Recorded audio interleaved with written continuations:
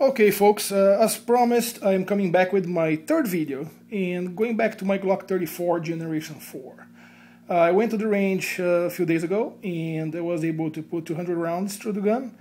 I figured that I'm still shooting a little bit left and I decided to reverse my grip a little bit and go back to my rubber grip on top of the original Glock grip. So what I did here is basically using the medium backstrap to emulate the original Glock, and I put the same grip I had on my Glock 19 on top of it. So let's see how it works on next weekend. Aside of that, I did a few new changes, and you can see here, I'm not going to do this again. You can just go to the internet and search and see how you can disassemble, take the spins out, replace the bar and the trigger. I'm just going to go generally what I did. So I use the Glock 2, you can use anything that works similarly. And let's first of all make sure the gun is completely unlocked, right? You can see here, there's nothing there. And I'm gonna move that to a safe position and pull the trigger. So it's ready to be disassembled. But let me show you a few parts that I took away first. First part I took away is the connector, the Glock connector. And this gives partially the weight of the trigger. If you look very carefully, you can see a dot right here. And this is a new Glock connector, original Glock connector, to emulate the same trigger pull on the Gen 4 as we have on the Gen 3. So that's a new part.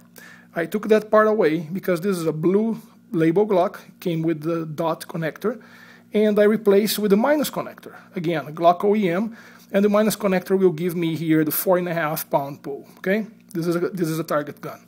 Other thing I did is I replaced the entire assembly trigger and trigger bar. This is a Gen 4 trigger bar. You can see a little bump on this edge, and that gives a very peculiar sort of pull on the trigger. And it's different than the Gen 3, so I decided to make my gun more Gen 3-like in that regard. So what I did was the following. Let me just disassemble the gun. So I'm not going to show you how to disassemble because you can do this in your own time. But I just put a new bar, a new trigger bar, and that's embedded in here. And that gives me the 4.5 pound. And you can see now the new, actually I made a mistake. The connector, it's in here. The bar you can see.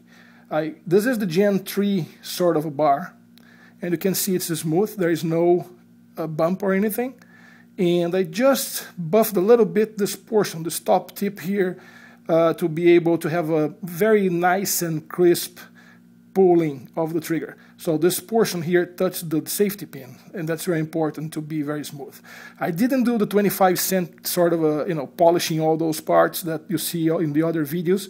I don't want to lose the warranty on the gun, so I decided to go stock on that. Okay, so pretty much in a nutshell, that's the changes I've done on the Glock. You can see that it's much easier now to just pull the slide back. The bump's not there anymore, right? So this really flows like a Glock Generation 3 all the way down to the back, and it's assembled again. Okay, very easy, not much expensive. I mean, this is the minus connector is a little bit expensive. It's in the 25-ish, sort of a range.